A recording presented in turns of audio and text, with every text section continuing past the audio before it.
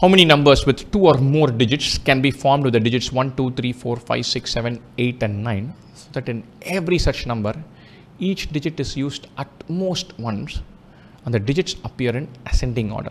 So we're looking for a number like 235, 146, 1457, 23479. Digits in ascending order, any number of digits. I want to think about 2-digit numbers. So you want 2 digits out of these because the digits cannot be repeated. So select some 2 out of these, which is 9C2 ways of doing that. And then the digits have to appear in ascending order. So if selected 2 and 3, the only number possible is 23. So 9C2 is for selecting the 2 digits. If you want them in ascending order, that is just 9C2. 9C3 for selecting 3 digits. Any 3 digits you select, they can be put in ascending order only once. So our answer is very simple. 9C2 plus 9C3 plus 9C4 all the way till 9C9.